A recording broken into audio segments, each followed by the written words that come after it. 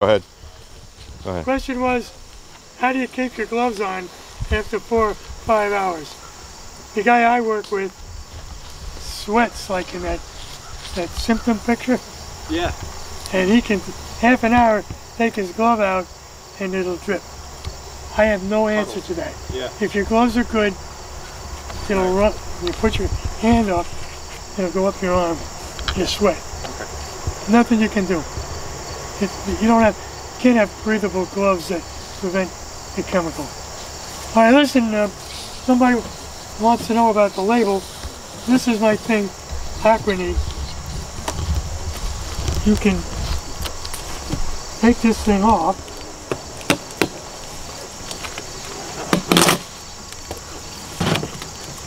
Remember what I told you, only the type is a hell of a lot smaller. And let's see, here we go.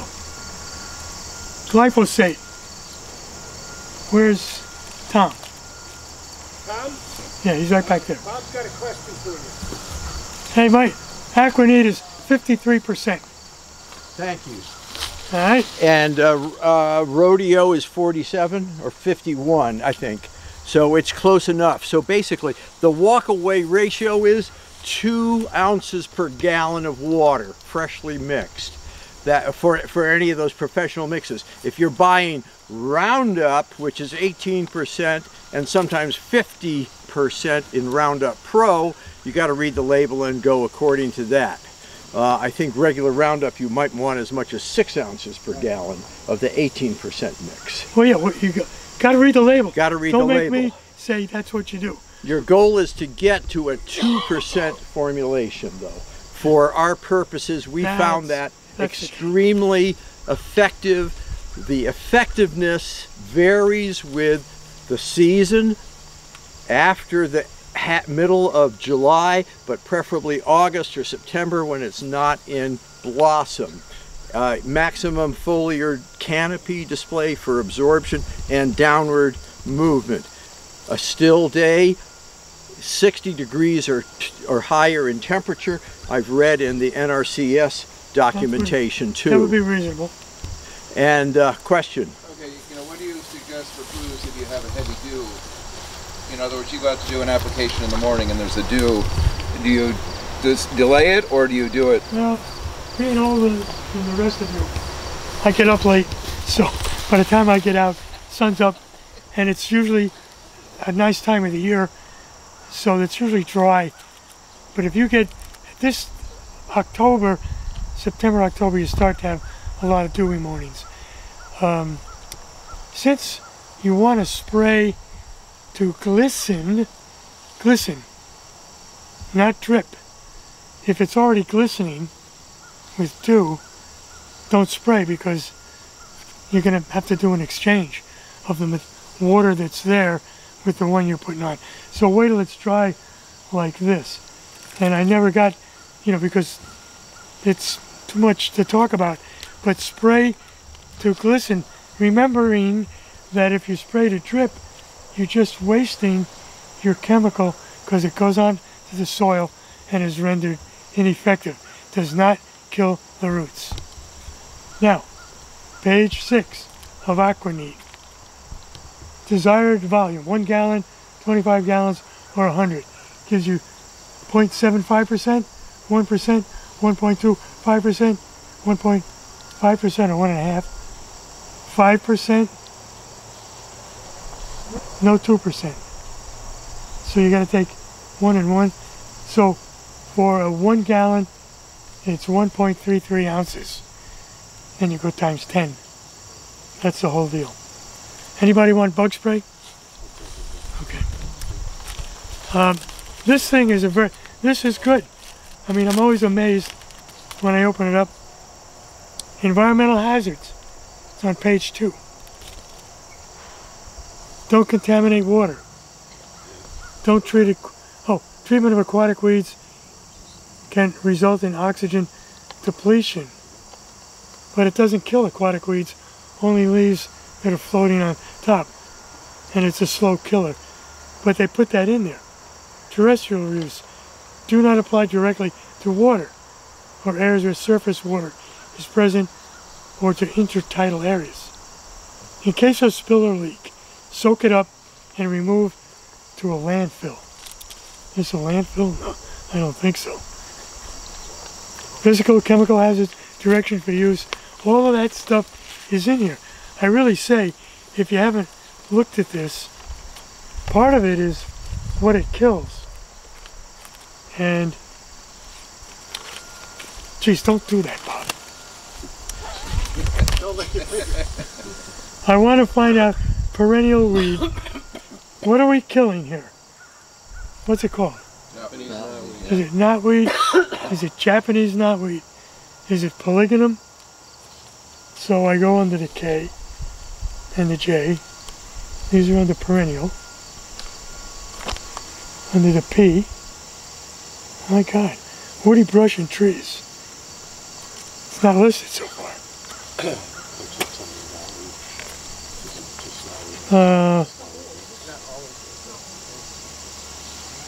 I'm doing this for you because I didn't have this in my possession last night. A lot of the time it's listed under knotweed. In some references, it's just knotweed as opposed to... Yeah, but there's no... I go into K, H, I go E, H, I, kudzu, the only K. So, you know. So here we are telling you what to do. And the Nature Conservancy, and you go to the chemical guys, they all tell you, why isn't it on the label? I'm not going to get into that. I just want you to know, if you want to read this, you can. That's why I wanted to bring that out, because I have read that, and I have not seen it in there. This is Signet Plus, which is limonene, alcohols, ethoxylated soybean oil. So this is a vegetable oil that has a limonene in it and alcohol. Okay? Works great. Works great for aquatic weeds. So it actually lasts on a chemical in the water because it's also tying up with the chemical. This is the aquanine here. And lastly, this is, I put the glove on where you make it stupid. Notice it left and right.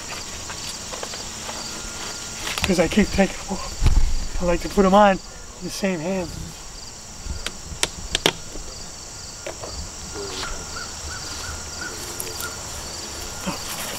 I'll do it for you.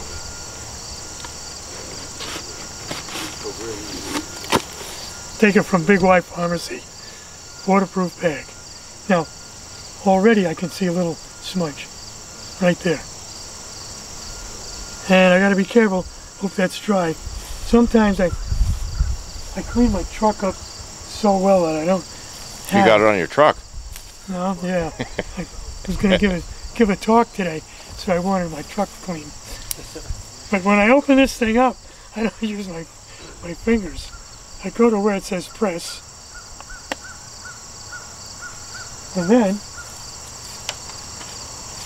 push it up a little bit, and I pour it in. We're not going to do that today. We're only going to use clean water. Then you close it, and you put it back in the oatmeal thing. And we all know that's where it is. Okay. Notice the gloves. I know. So, I'll give, if you were my assistant, then you can do it for me. Need an assistant? Take this one out first and hold it up and tell me what's wrong with it. Sediment? What's on the bottom? Elodia, something like that? Yeah, it's just green. You leave it jug around too long, you're going to start to grow some algae.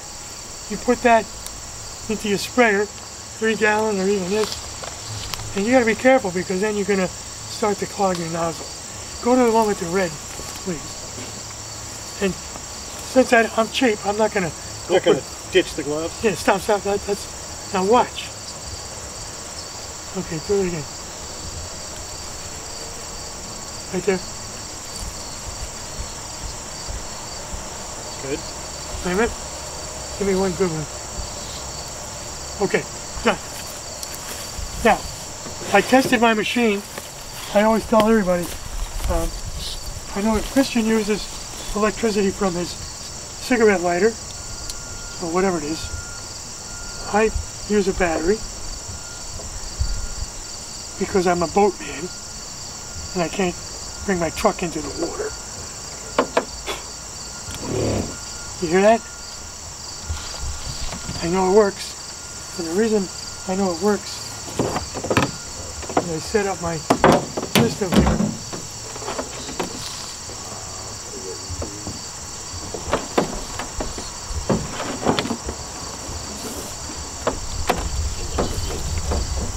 Now, just let's see if I'm going to be a liar.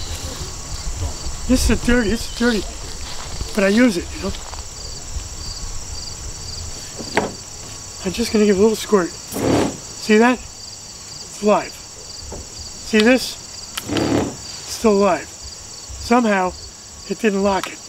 But at least it doesn't go full. So you're going to run out some length and demonstrate foliage? Oh yeah, we're going to do that. Yeah. I'm going to disconnect, unload my gun,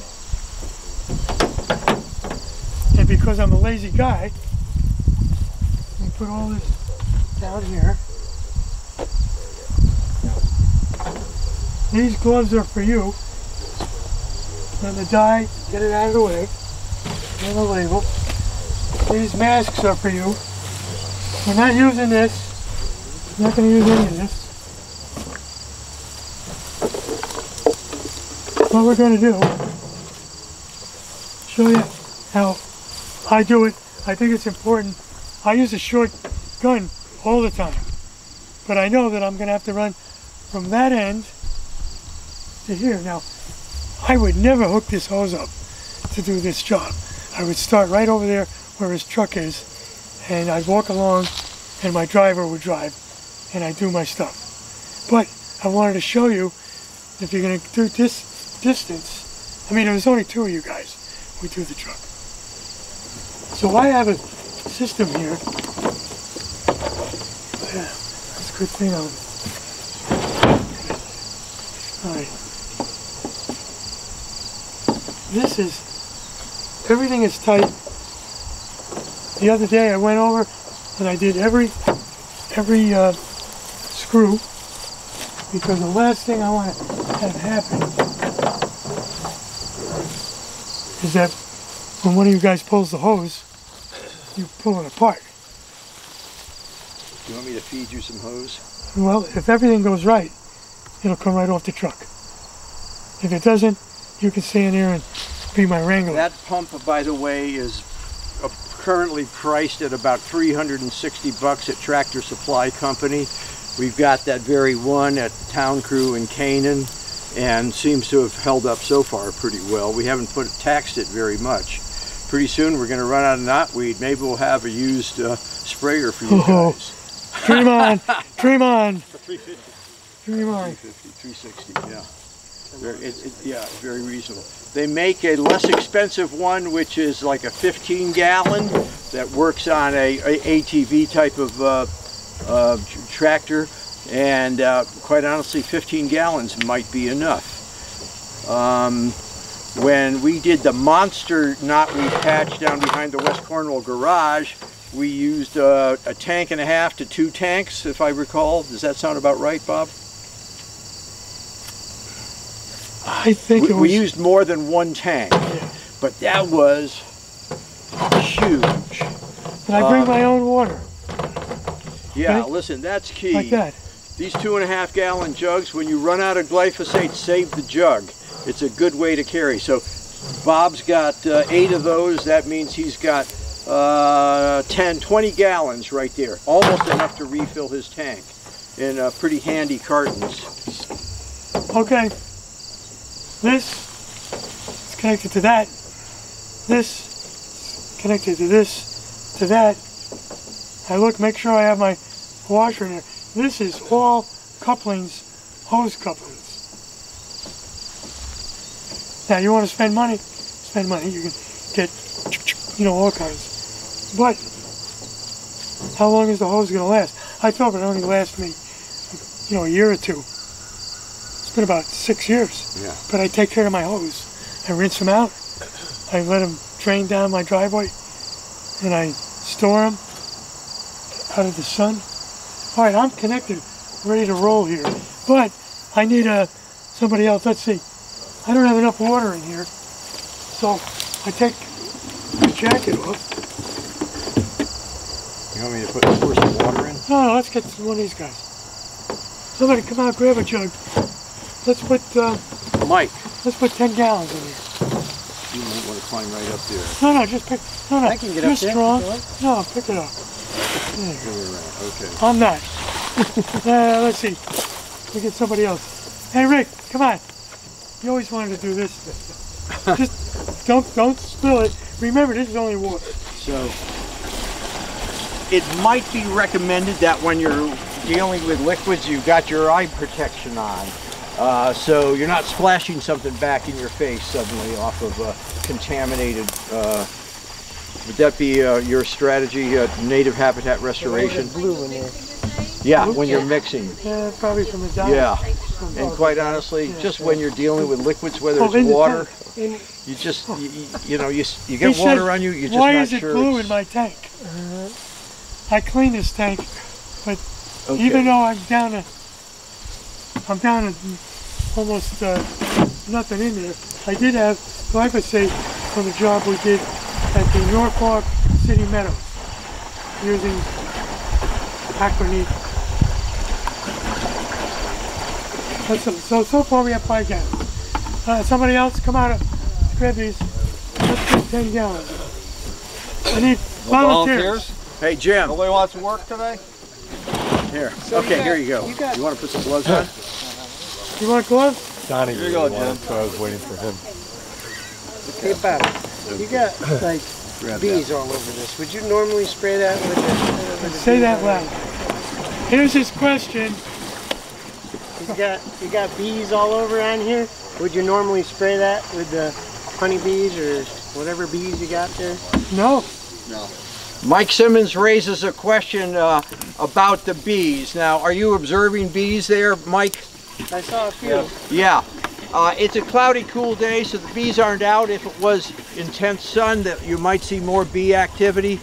But the DOT, Steve Geddes, has his hand rule: no spraying of knotweed when in blossom. It's the safe way to go. It's the best way to stay out of trouble. The demonstration that Christian will do once we're finished with the foliar demonstration of stem injection doesn't raise that question because we're not applying the herbicide onto the blossom. We're injecting it into the stem. So stem injection, I guess I should say, for the benefit of the land trust people who might be working in sensitive areas or on the riparian area more than the town crews might be, stem injection is often a preferred method on the shoreline of a brook before you get to a certain setback area where, because of efficiency and costs, you're shifting to foliar spray. And Let me finish. Here. Bob, you're back on. Thank you. You still got to put chemical in, right? So, let's see. You're pretending you're putting chemicals in. Yeah. No. You're going to be the chemical guy. Grab a pair of gloves. Put the gloves on. I always have to tell. I say, Hans, goddamn it, where are your gloves? If you remember me from school, that's probably what I had to say a lot of times.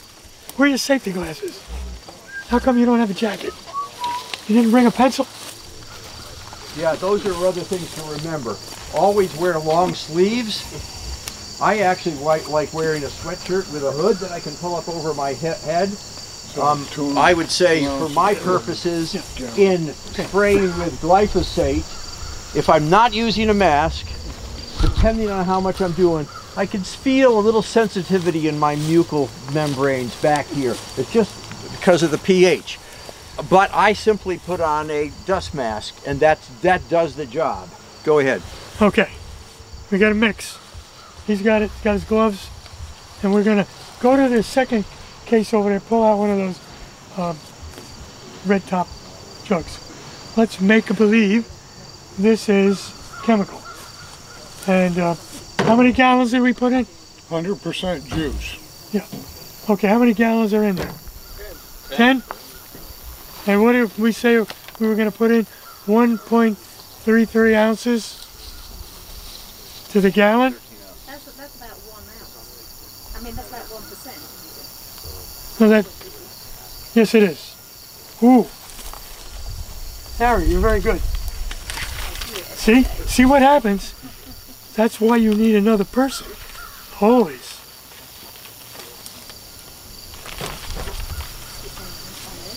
We're gonna multiply 1.33.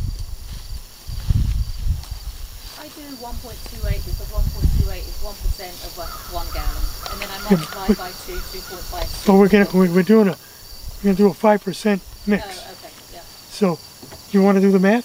2.5, 5, 6. It's about 7 ounces a gallon. About? A gallon for 5. Yeah, no, I mean not I'm 6.8. breaking. I didn't bring my calculator. Yeah, sure. I'm sorry. If you want it absolutely exact. Exactly. For sure. Because if I do it sloppily, No sloppiness. and you know those gallons are supposed to be 2.5, but when Hans fills them, 6.4 ounces, 5% per gallon is 5% per gallon. 6 point. So now you want to do how many gallons? Well, I'm going to look at this. Gallons in there. We supposedly have 10, Looks more. but I think there's more than that. If it's 10, it's going to be half a gallon. Can you read it on the That's what, slide? a But 30 gallon you're tank? not actually, you're mixing with water. Yeah. Yes. No, Give me a stripe right down there. Can't tell you how many gallons. 15. I'll bet that. Rough it out, Bob. It's 10. 15 gallons.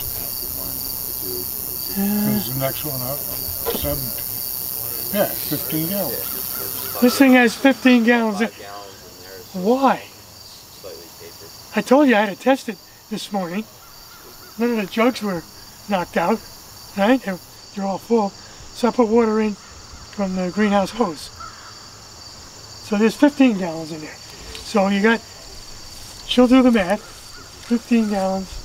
96 ounces. 96. 96. 5%. 496 ounces in there. So only goes up to, So we'll go to, wait, no, it's, no, wait, 9 yeah. point, 0.6. So you hold your finger You're saying 32. 5%. You want 5% yes, in 15 gallons, 96 ounces. So you hold your finger at 32 Sure ounces. you want 5%? 'Cause Typically we're using 2 to 2.5. you want to go 2.5? Yeah. 2. So cut it in half. So it's 46 ounces. 48. 48. But you could also, see what you're getting into here now? This is the beauty of this workshop. You have to realize that, well, we only want to use 5%. No, we don't want to use 5%. We can't use 1. We don't want to use 1.5. So let's take the 1.33, make it for 2 ounces, for 2%. 2% is 2.56. Because I don't know why they say 1.33. It's 1.28. No, because this has more, Oh, I see. it's a different concentration. 2 times 1.33 is 2.66. And Times 5. times, No, times 15. sorry, close my app down. 2.66 times 15 equals 40 ounces. 39.9.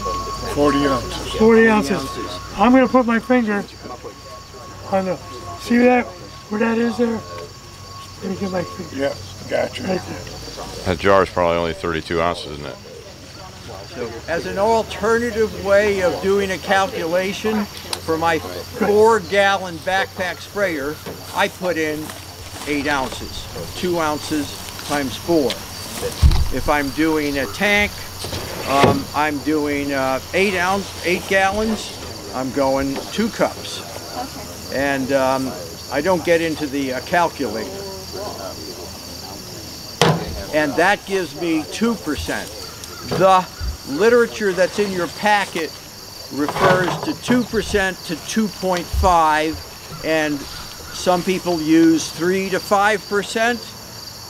We try to go with the quote-unquote most judicious use of herbicide, and quite honestly, Christian, we've had remarkable results on one Canaan roadside at 2% that we treated last year. He found 1 sprig this year.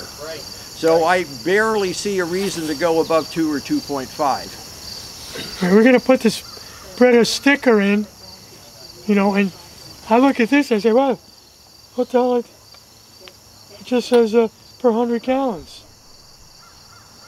There's nothing in here. So you're going to have to go look this up. But it turns out to be 1.7 ounces. That's too much. It's a different. I think you told me about a ½ an ounce a gallon, and that's what I've been using. Yeah, that's more like it. So yeah. I have it written on my thing, but you can't find it on the label, and you're going to ask your guys to put the right amount in. How much per 100 is it? How much per 100 gallons is it? You ready? This is a smart guy. It says here, do the math. 1 pint to 2 quarts. 1 pint to, another the variation, 1 pint or 2 quarts per 100 gallons. So if you went to the pint per 100. Ounces per 100. Yeah. So 1.6 for 10. That's right, okay. 1 point, that's a good number, because that's the number that I probably follow for 10 gallons. And we have 15, 1.6 times 2. 1.5. 2.4. 2.4, yeah. You got your jug? Not this. We use fake stuff. My point is that you think you could bang this. For water here. So Sari, what surfactant do you typically use with rodeo in a wetland setting? It says 2.5. Go right up. A number of surfactants that I use, and I use them at different times of the year. Oh, okay. It varies with season. For me it does. But, Yeah. Okay. But my old favourite is Induce. I buy it from Helen Chemicals. Their own surfactant. And it's called again what? Induce. Induce. Okay. Okay, Bob has added the surfactant. And you're going to put a cap on that tank? No. Why? I don't know. Okay, let me tell you.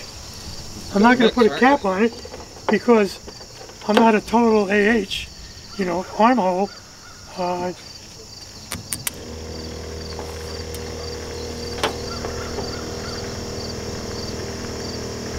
Got a leak, Bob. Sometimes, remember this is 150 feet of air.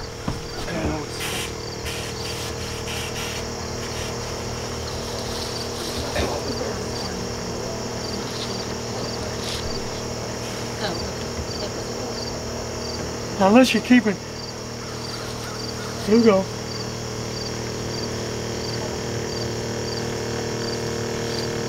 You hear it? She's building the pressure. Putting the pump on in a recycling mode. I gotta fill the hose. And filling the hose at the same time. You're agitating the chemical into the water. Well, if there was a full hose, I would have done that immediately. Yeah. Like my second batch. So I didn't Bob realize. is going to demonstrate that. And then All right, ready? Smith is going to demonstrate the water in his battery-powered backpacks. Anybody want to read that gauge? This is about 75 pounds. Watch.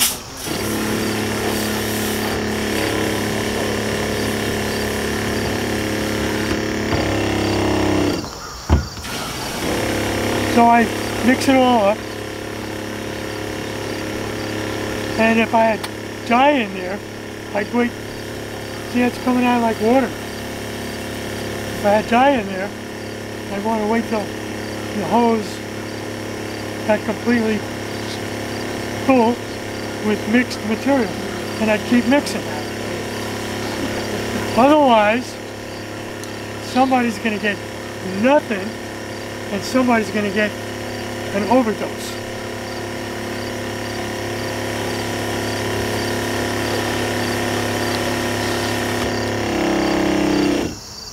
Pretty good. So, all right. And if this works right, I'm working that way because we're going to start at the end. That's why we put it on a hose, showing you the tough part. So if I walk and I did my figure eights right, I don't want to get a hose reel. This should come right out.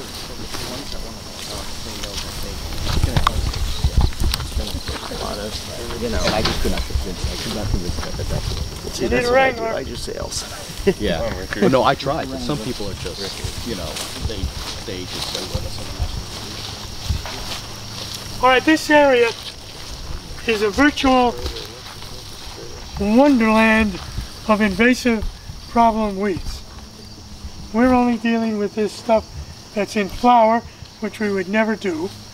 And I had a question earlier about leaving my gallons of water in the truck, you know, for 2 days, 3 days in the jug. Would that hydrolysis change the pH or the ability of the water to act with the chemical?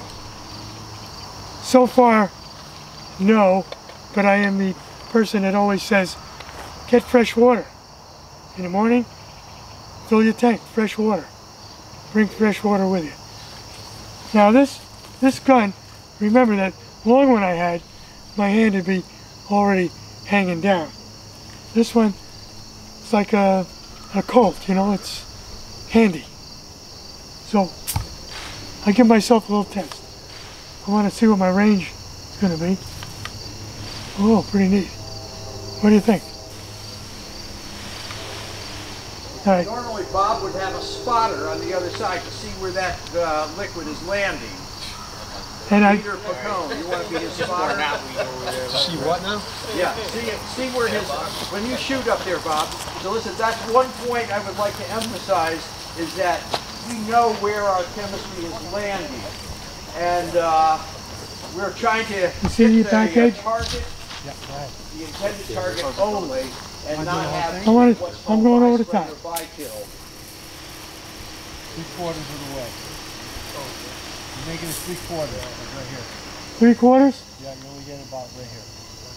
So he's giving me the word. I didn't get the whole deal. Yeah, so for two reasons, we don't want to spray what's unintended, but we want to try to get the full target that is intended. So something like this, you'd have to circle around it, get it from the other side. Yep. In other situations, we found that we can only get so far at a cemetery in East Canaan.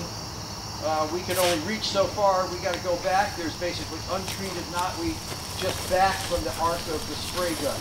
Hit right about here back. Okay. About 3/4, about 75%. Yeah. This is where Tom's pink ribbon would go. When we got our range, we put it there, we come back later. I can see my glisten. All right, so. You can see what's wet, is what you're saying. Yep. And so basically,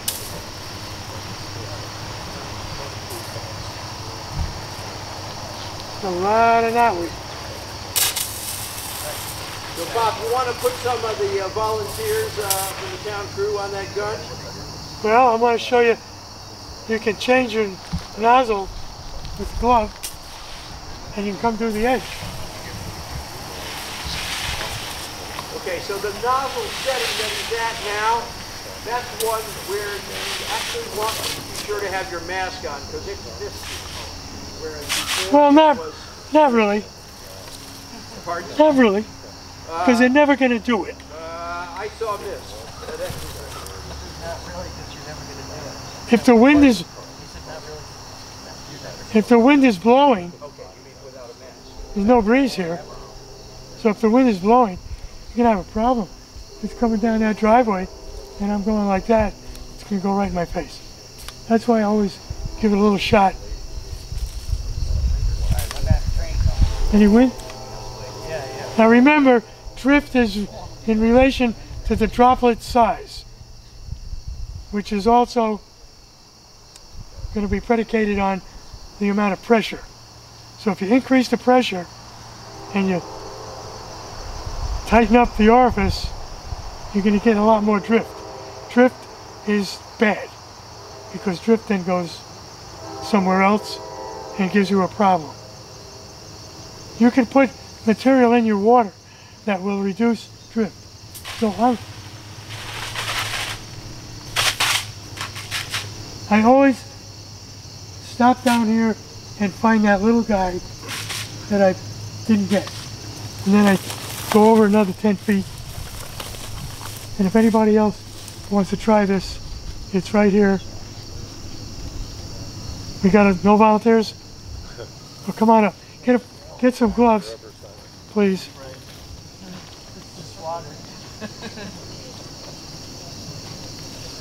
Is there good stuff in there, Bob? That's just water, huh?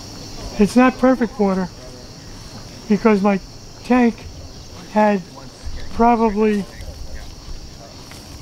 quarter cup of diluted stuff that we kept running through the hose. So, but the dye, this is not blue.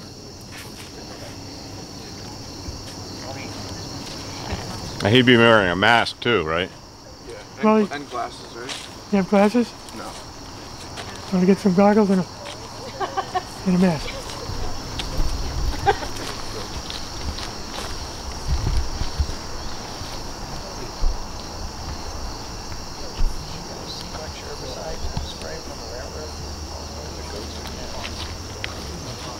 Now, in a lot of situations, I like to spray from the bottom up. I have arguments with my other guys. I like to do this.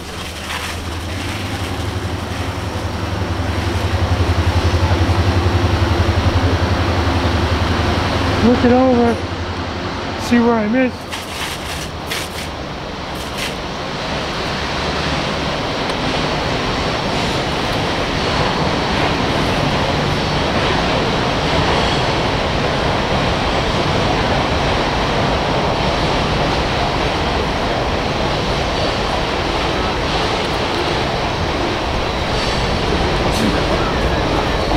What else is he missing?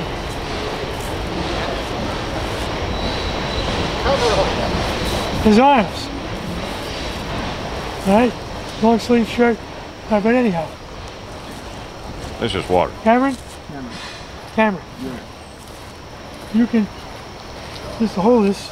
Don't point it at anybody. Why don't you give it a little squeeze? Now, do it again. Right now. You might want to open this up. Try that. Go away. See your range? Now don't worry about that tree, because that's an ailanthus. That's its mother right up above, making more seeds. Yeah. But if you hit that tree... Robert, guys, that's a tree of heaven up there, Danielle. See it? It's in flower up there, a seed. All right. Now, let me just watch spraying. We have all these critics. They'll tell you what you're doing wrong. Spray to glisten, don't spray to drip. Wait a minute. Let me feel it.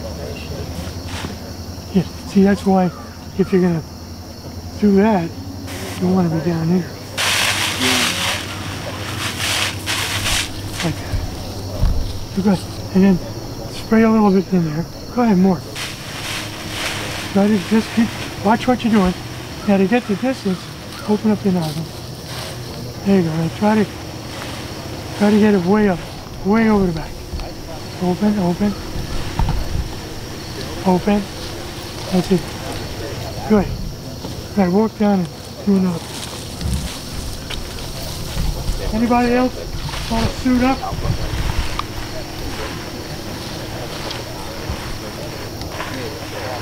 Can you get the one way in the back? Step up close. Left and right. Don't wiggle through it. Just watch your stream. See your stream.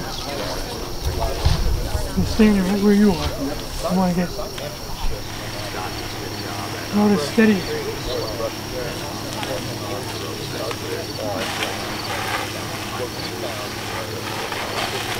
Don't do too much of that, because you can't see what you're doing.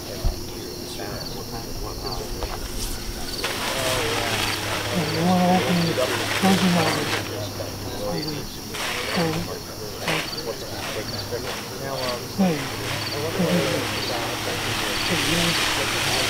It's dripping. See that? See that? Yeah, do that whole piece. Watch the feet. Now if you need to close it up to get in there again. I mean, open it up, excuse me. Remember to listen. Okay. Now look at your work. See, you missed that one. And you put close it up. Not too tight. No, it's not right. Very attractive. Good. The light golden rod. Thank you. Thank you. All right, what we've done here, since all of you are supposed to do this, but you're not, this is not getting you a certificate. Closer. Let's so we can hear Bob better. We've done a little bit here, pretty much to glisten, a little bit of drip. Got a problem, we got a lot of distance and close up. So you got a lot of shutting it down. And then you got a lot of opening it up. Shoot it up again, John. Bob. Let me get to it.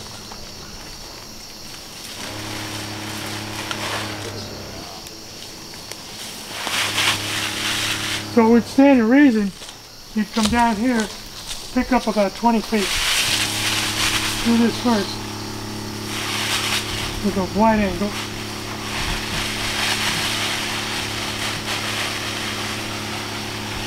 So it starts to get out of reach. Open it up. Don't kill that bittersweet. Yeah, you want to get it wouldn't have much effect on it. And you got to use your eyes. You can't have a spotter with you all the time. So I look and I see what I missed, because you're going to be back here. And you're going to say, oh yeah, I remember. That's when I slapped the mosquito.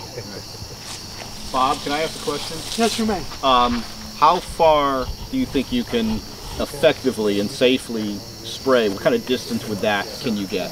Well, let me just check my machine.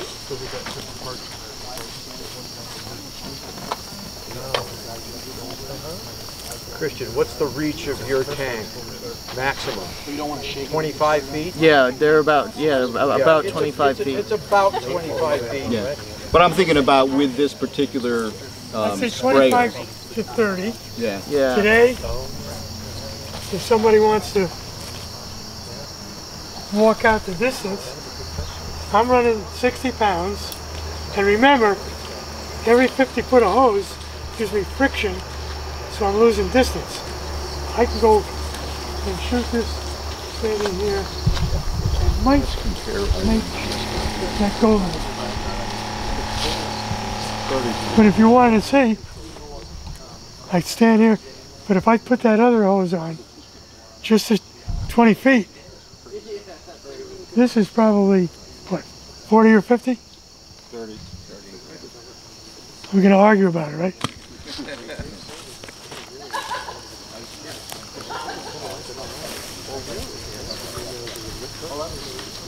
12 times 2 is 24, and add another half a, yep. Yeah, you're right. Probably 30. 24 and 6. 30. As a comparison with that 25 to 30 feet, we've got two backpack sprayers, a battery powered one on Mike Schmidt, and this baby, the cheap one. And you can see what I'm able to get there pretty well. That's water, by the way. That's not a bad arc, although you do have that risk of tennis elbow when you're getting into this real heavy. To the whole piece. Okay, so Bob starts at the bottom and works up. I prefer to start at the top. And I think I would, this is water. And I like being able to see my arc, and I might, if I had a pickup truck, be preferring to stand in the back bed so I have a better angle of view. Let's say I'm working one arc left to right, and I'm coming across, and then back again. And then I might back up here a little bit, and then maybe come in close to finish off the bottom. Okay, Mike, bring that tank of yours over.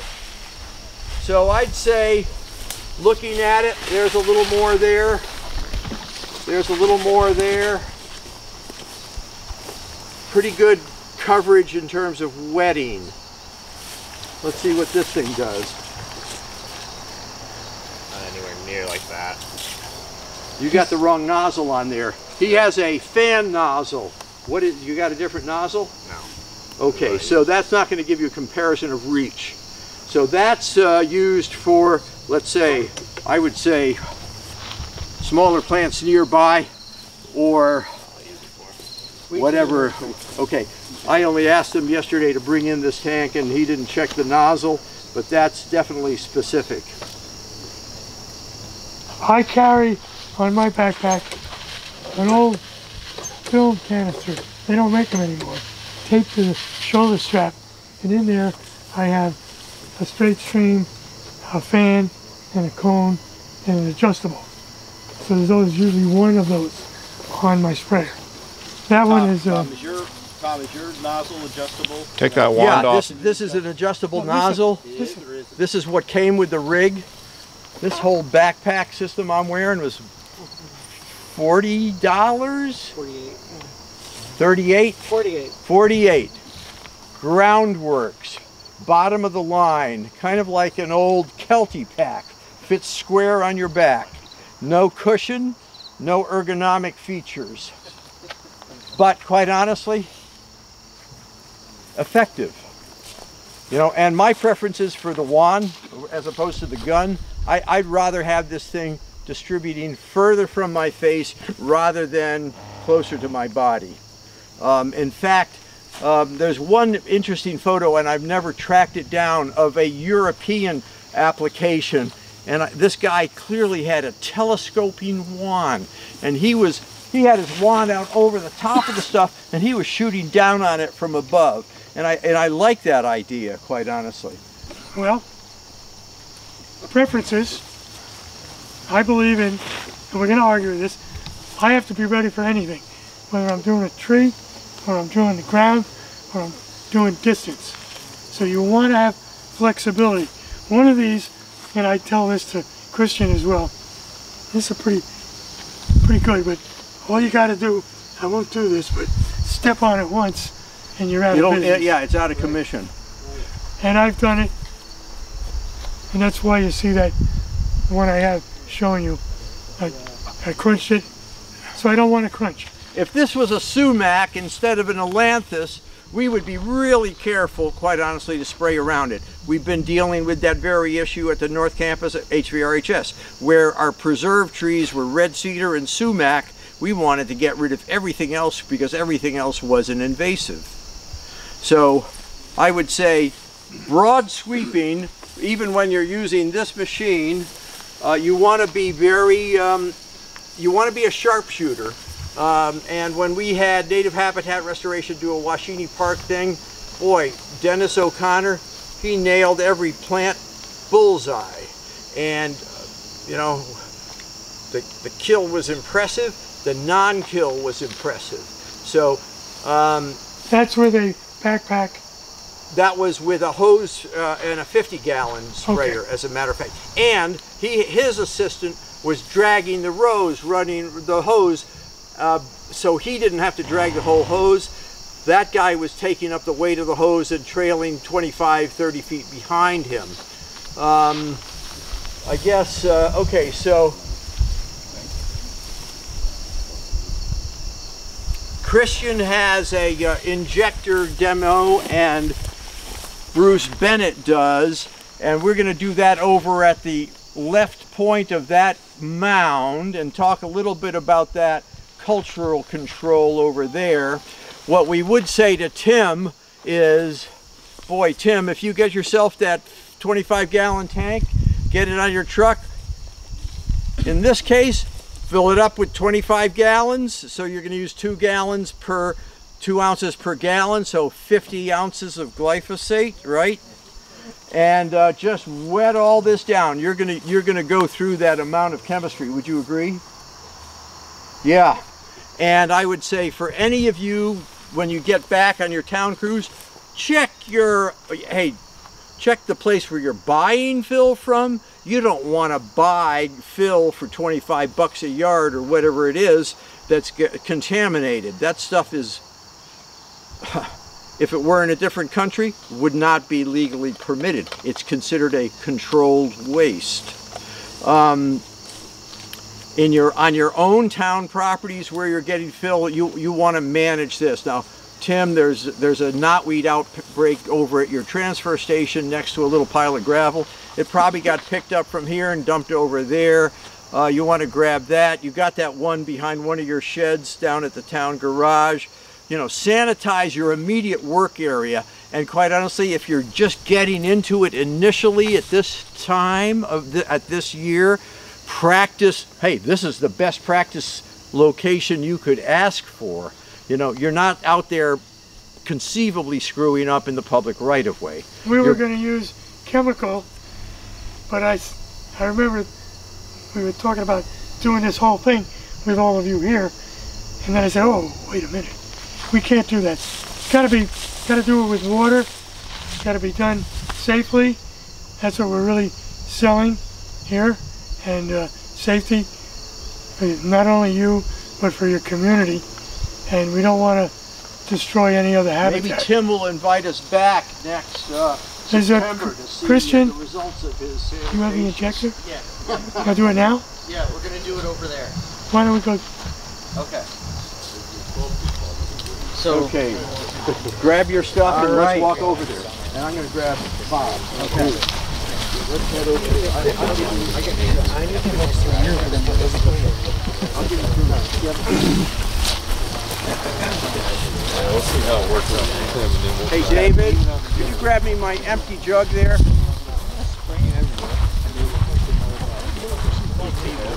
Oh, they got full spring. Yeah. And they're by the river. So you can literally add all the parts of the equation. It's not always that spring.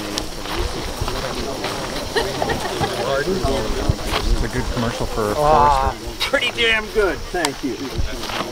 Good question. Bite pruner, do you want a hand lopper or this? Yeah.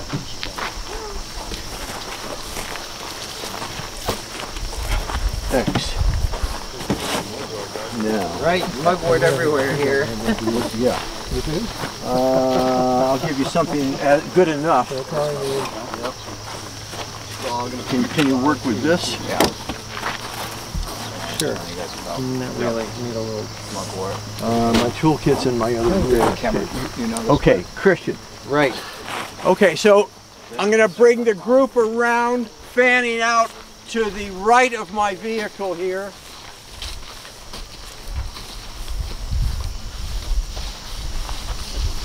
So this is a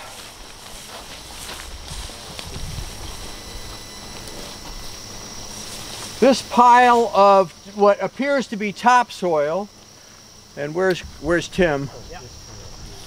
Appears that there was more recently, considering the elevation of the growth, a scoop of material taken from here. This is, 2-foot material versus 5 or 6 foot. So it seems highly probable. Why don't you bring yourself around to your left, please? That a source of contaminant has been translocated from this site to some other site. Even this beautiful clean gravel here, notice what's behind it. There's knotweed dropping seeds into the gravel. So there's even a risk of contamination there. Christian is going to run up there and do an injection demo. Right. And so with injection, there's a number of tools that you could use that could aid in the effectiveness of the injection. There's actually knotweed injection tools. We were hoping to get one for the time of this workshop. They come out of the UK, and depending on when you order them, they're priced anywhere from $75 to $450 because of demand. So I had ordered a knotweed injector tool a month ago, and they delayed shipping by another month because of the demand. So as an alternative, what I started using last year is a meat injector. You could buy one of these at wherever, Amazon for $15. Or really at cheap. Hardware in Great Barrington, or in Torrington At Bed Bath & Beyond, where this one came from. $15. Very cheap. So what we're going to demonstrate here is we have 2 stalks there that we could inject, but I would suggest that you never inject at a site like this. You really want to inject at sites with maybe 70 stems or less, maybe 50 square feet or less, with large inch thick stems, so that way you could inject and have a reasonable confidence that all the chemical that you injected is in the plant and going down into the stem. So Bruce is going to hold the rodeo concentrate. You want to inject with rodeo concentrate. This is the equivalent of cut and treat for knotweed. And you open up your tool, and with this one it comes with 2 needles. And it's a syringe type injector. The knotweed injectors are the UK. There's actually a bottle like that that's attached to the device. And with this syringe type injector, the exit hole is at the tip. With the knotweed injector of the United Kingdom, it is a spike at the tip, and there's it's a perforated syringe edge shaft. So when you inject, the holes are inside the stem. There's very minimal risk of getting concentrate out of the plant. So I'm going to attach the larger needle to the injector tool, and I'm going to use an ice pick, which is this tool right here, which is going to actually break the stem so I can put the syringe in. I don't want to break the stem with the syringe, because what can happen is in this little exit hole, a piece of knotweed can get in there, and it could be the dimensions that it's enough to germinate a new plant. So we don't want to be in that business. So I'm going to set this here. And if you just open that up, you want to make sure that your injector tool can work before you use it, and you want to clean it after every time you use it. And So that's a straight rodeo, roughly speaking, 50% glyphosate. The label rate that is defined for stem injection has a limit per stem of 5 milliliters. So Christian's gun is calibrated in 5 millimeter, or approximately ½ ounce quantities, because in environmentally sensitive areas and riparian areas, and because of the evidence of success at 2 milliliters per stem, we're averaging out 2 stems per 5, so 2.5 milliliters per stem. Right. So here I actually have enough. It's dripping, by the way. Yeah, enough in the syringe for 3 stems. Okay, don't get it on the handle of that yeah, other tool, please. So I'm going to go up here, and there's 2 stems that are about ½ inch in diameter. And you could see there's nodes to the plant. And in between these nodes is a hollow chamber. And we want to get this concentrate inside that hollow chamber so that it will sit there and absorb into the root system of the plant. So we want to pick one of these chambers that's close to the ground but is long enough that will hold enough herbicide necessary to actually achieve control. So with this stem here, I'm going to pick this node, which has about 4 inches that are available to us, and pierce it towards the top of the node.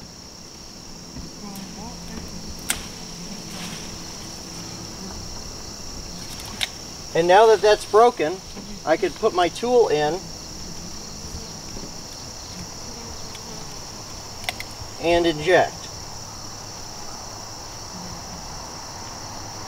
Okay, so you can see, for example, up at the firehouse, there's one little cluster that's this big. Perfect candidate for injection. Or, in the aftermath of foliar treatment the previous year where we had some resprouts along the river by the Houstonic, by the covered bridge, hey, we can inject those. You can inject down to a 1/2 inch diameter. It's a lot easier with a more mature, inch and 1/4 inch stem. By the time the stems get up to that size at this time of the year, there's quite a bit of woodiness to them. So I've even tried it using a little portable, battery powered drill, zap it in there and then stick in the injector. Sari has used, and you have used, injector guns, which are a little heavier duty than the syringe. Okay, Christian, finish what you're saying. So now I'm moving on to this next stem, and this is a 1/2 inch diameter stem. So that's the, for size, you could look at this and reference it. So if you're seeing knotweed out in the field, this is the minimum of what you want to inject. If there's anything smaller than this, like these little guys here, they're non-injectable. Don't worry about them. But if you see something like this, and you maybe see 3, 5, 7, 14 stems, you could spend the time injecting it. So again, I'm going to go towards the top of the section here and inject. Question. Okay, at first half of the growing season, it's very soft and wet. End of season, like you mentioned, the cellulose gets really hard and stems start to brown. Does that affect absorption of the glyphosate? In other words, the woodier it gets, does that reduce the amount of absorption of sport? Apparently not. Apparently in the late season, the draw down to the rhizomes is strong enough that it is working, at least by the demonstration site that Mike Schmitten and Christian and I did last year, which was very specific. Every injected stem turned brown 3 weeks later, whatever it was. Right, and in an injection site in Norfolk, which is where most of the knotweed along the Blackberry River in Canaan came from, every stem that I injected, I achieved 100% control. There were other stems that were too small, this size, that resprouted in the following year that have to be sprayed. But as far as treating sites that are very small and contained and have these larger diameter knotweed stems, you can achieve very high percentage of control. The rodeo label says specifically on it, you have to treat every stem. So apparently each stem has enough rhizome of its own that if that doesn't get suppressed, it'll bounce back. So you need to go for either way 100% control. Christian, have you tried it on earlier in the season though to see how effective that is? I have not, but that would be a worthy experiment to undertake, because if we could extend the season for knotweed treatment, that would be greatly beneficial, because right now in our part of Connecticut, it's generally August 15th to 1st of September when the blossoms start to fall off, depending on the season or the year. Or even the 15th of September. Right, which is what's happening this year, and then to frost. So that gives you, for this season, really only a month to effectively treat. If we could expand that out into July, to like July 1st, like it is for bittersweet spray, for cut and treat, that would be really beneficial. Yeah, I wouldn't see why that wouldn't. I mean, biologically, it would seem, know, plants are expanding their root systems just like they're expanding the tops of the plants. You've got some movement downward as well. In always the feed. In the Penn State, is going back and forth. In the Penn State University documents that were in your town crew folders, it gives a treatment, a bar graph of various windows of activity, including treatment. They, in Pennsylvania, go from mid-July through September. My thinking is I would like to get into later July or August in terms of getting the maximum amount of chemistry into the ground. But I'm thinking, Christian, you starting in mid-July next year, do some injection sites and test that out. Right. Any other questions on injection? Seems like that method is like fighting a forest fire with a squirt gun. I mean, yeah, it would be like, shall we say, this is with an injection gun. It's more efficient than what we're doing here with two tools. No, I don't think so. I hated the injection gun, frankly. I've done a lot of injections because when we very first started treating Campusa Bog, we weren't allowed to do foliar applications, and we had, I know, 60 acres of Phragmites. 60 acres of frag? Yeah, and we did frag. Injecting frag. Hand swiping and injecting frag. Okay. And well, really the point here, going back to the forest fire analogy, you want to use this when the knotweed is campfire size. You know, again, like under 100 stems. You know, that one site that got established 3 years ago and there's a couple stems there. Take this, go over there, get it done within an hour, and it's gone. Doing it here would be ridiculous. And it's really only for your benefit, for demonstration purposes. Ecologically sensitive areas where you can't do foliar spray, you can do this instead, like on the edges of rivers and water bodies and stuff, right? True, true. Well, we do it in gardens. So we have perennial borders where plants are coming into the edge of these things, and we'll use the injector in those localized areas in order to be able to stop the knotweed, and it works. And we've done it in the middle of the summer all the way into the fall with pretty good success. So I have never... End of summer, meaning what? So anytime in August, July, August, September, October. Yeah, until killing frost. And quite honestly, last year, frost didn't occur till mid-October or something. Is that right? Not correct? Late October. Yeah. Yeah, it was really late. How far, I mean, how much of a kill will you get just from what you did here? I mean, are you just going to end up killing that one stem, or does it spread out to kill adjacent stems? I imagine, well, I know for certain that these two stems will not come back. Right. But I imagine, because knotweed is a rhizomatous plant, this herbicide is going to travel through the rhizomes, and we're going to see glyphosate damage on these other stems next year. How much do you think that would spread out? Very limited. Right, I would say very not more limited. than a handful of stems, quite honestly. So just within a few inches of any treated stem? Right, right. Basically, you got to treat every stem you got to kill, basically. I'd say if you had a cluster of 10 stems and you treated 8 of them, 2 might well survive. Right. Does that sound reasonable to you? Yeah, I was going to say, really, it's about how interconnected the root systems are. Yeah. Because it's traveling, it's not leaching out the plant. They have to be connected. Yeah. For Now, them to be typically, effective. you know, in a sense, this, except that it had possibly been disturbed by payloaders and stuff here, it's conceivable that this is one plant from one initial contaminant. And because, hey, rhizomes, we didn't talk about this, can extend out 65 feet laterally from a single plant and resprout. That's another factor when we discuss the inadequacy of mowing. Mowing stimulates lateral bud sprouting, and you actually end up with a higher density of stems. And so that underground miracle of this plant, if you will, is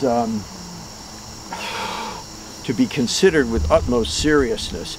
Now, Bruce typically is treating, as Christian is saying, small clusters with a injection method. Approximately what size? What size areas? Yeah, how many stems? Small, 10 by 10 or less. 10 by 10 or less, okay. So this is a technique, as you're saying, that could fit under early detection and rapid response. You don't want to wait 10 years and say, oh, I should have done that in 2019. And wow, now it's 200 feet by 50 feet in dimension, not 10 by 10. Any further questions before we retire to lunch? As you can see, I'm doing this way up here on a gravel bank, and if I were to keep going, I would have to crawl under here into this area and poke around and inject. My suggestion for the town crews in particular is you don't want to put your most fragile guy on this job, because this kind of work in a knotweed patch where you have no idea what the terrain is underneath. You don't want to have that guy crawling around. So it should be said that that area which we worked on behind the West Cornwall garage, which was fill put in there, including, you know, tires and wheels and old tanks and metal, and was a very challenging thing to walk around on with a 4-gallon backpack sprayer for the section that I was doing, where I was using, I'm trying to protect some of the vegetation that we didn't want to hit. Yeah, so you want to be, you know, wear good shoes, wear long pants. Actually, when you're in any kind of environments like that, you want to do your tick check afterwards too. Stuff is brushing up against you. Ticks are not as likely to be in that monoculture of knotweed than in other mixed shrub understories, but hey, that's another precaution which kind of comes under the safety, you know, crew safety, OSHA type of thing. Does OSHA even deal with ticks and Lyme disease? I have no idea, but it ought to be part of the protocol. David, as a horticulture instructor, your thoughts on what we're doing here? Well, knotweed in general and invasive management. Let's say, give us a perspective on invasive management at Housatonic Valley Regional High School campus. Well, we've got a project that's, what, 7 years in the works now? Was under total collapse, forest collapse, you would say, in certain areas, from bittersweet. We've been doing the cut and treat method with Christian and Tom and Bob for the past 7 years. Yeah, yeah. It's all mapped using GIS technology to map the invasive zones. So we have 7 or 8 zones of management. Yep. We're pretty limited to what we can do with class time, but these guys have made it possible for us to have an educational program in invasive management. Yeah, listen, thank you HVRHS students. You all ought to get invasive merit badge before you graduate. And there's a future in that, quite honestly, because new introductions of invasives are occurring, coming up from the south. The unmanaged invasives, as you can see, keep getting larger and larger. The science is evolving. We understand now better really what a disadvantage these plants are to the ecosystem in terms of riparian health, in terms of fisheries and trout fishing and avian reproduction success. And when you think about knotweed especially, and that's why we're so focused on this in the Housatonic context, you know, we have an extraordinary resource that runs right on the other side of this bottom here and along the shores of our high school, and it has the potential to be the richest ecological diversity of any habitat between you know, Virginia and Maine, let's say. So we're trying to preserve that ecological diversity. Say something more about that. Right. Well, when Tom and I first came on the scene, going back to how bad it really was, we have pictures that we could send to the group, but it was completely enveloped by bittersweet, autumn olive growing everywhere, and we had a forestry mower come in and take everything out to save the sumac and the cedars. We only had about 15 cedars left to say, and how many acres? 8 acres. Well, in that certain area, 1 acre. Right, yeah, 1 acre. Yeah, so yeah. 15 saved plants in 1 acre that were just completely Plus sycamores. destroyed. And so now that area is 99% controlled. And once in the future, I certainly hope that Tom and Bob and I and others will continue to work with you to educate you more on the other invasives that are harming our ecosystem.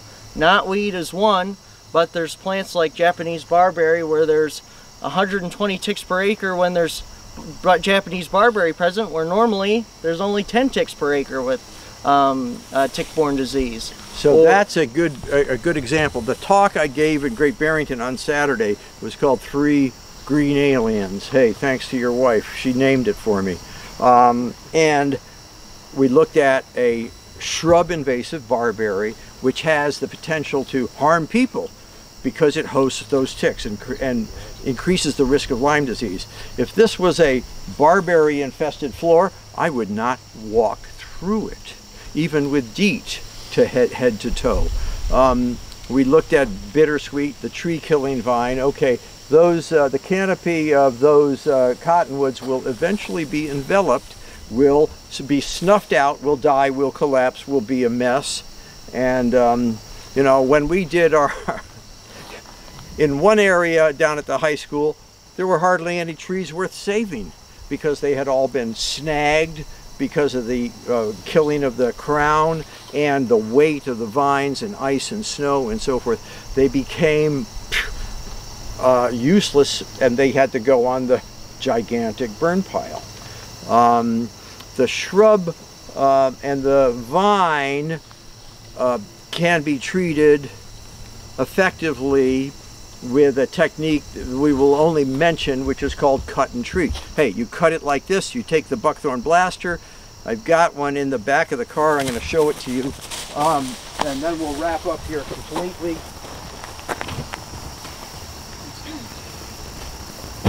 That's, I guess if we did a follow-up with the cruise of the Wild and Scenic, we could concentrate on this. So this is straight glyphosate concentrate.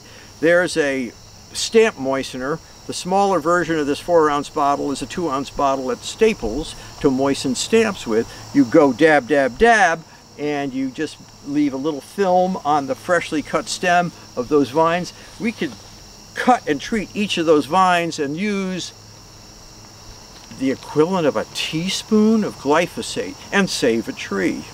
Hey, we did that at the Mary Moore Preserve in Sharon, where we saved a 48-inch diameter champion chinkapin oak for the state of Connecticut using, maybe a ½ an ounce of herbicide.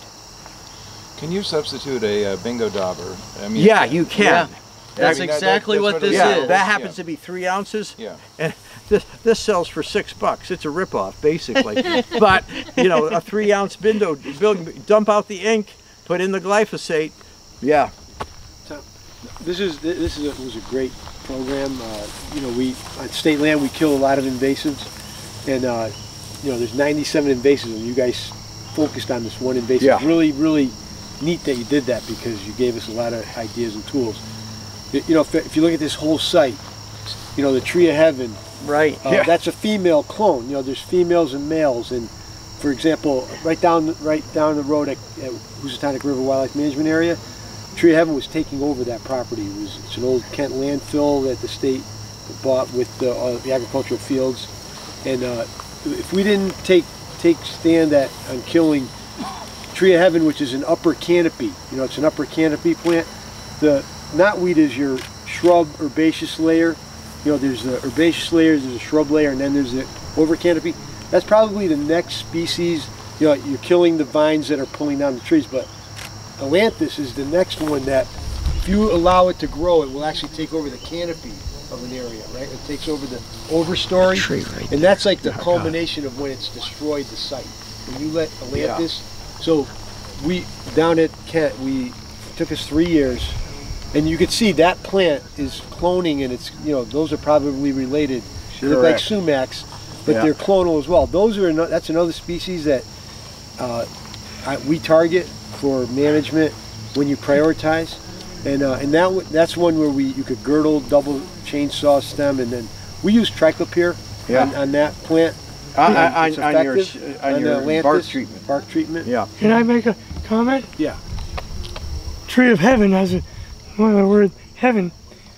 It does if you have the sawdust and your chainsaw operator. Yeah. You can breathe in that stuff and get what? Yeah, no, it's bad, but we use axes. Myocarditis. Yeah, but we also use an axe. You can put axe. Okay. On your chainsaw. Be careful. Yeah, but in Asia they use it to make instruments. So in Asia it's a lumber. So in its native land they make music instruments out of it. So yeah, you're right. There could be a danger. Could be dangerous. But you could also cut it with an axe and then treat it. But then you call a guy to come in, cut it up. They want to make it into firewood, and so the tree service sends out 3 guys to put the stuff through the chipper and cut it, and they end up going to the hospital. It's still worth managing.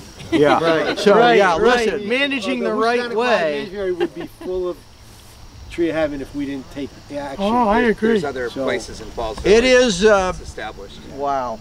It is noon. Lunch is on, and Teresa has your lunch ready. Peter, you're welcome to stay, even though you may need to push on. If anybody wants to take their lunch to go, there are containers. If you prefer to got to get back to your town, let's head up there. All right. I'm gonna empty this out over here. Okay. Can you put this back in my?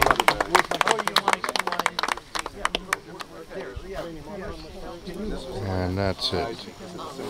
Just take the Tom? and put it down. Tom? Then have him in.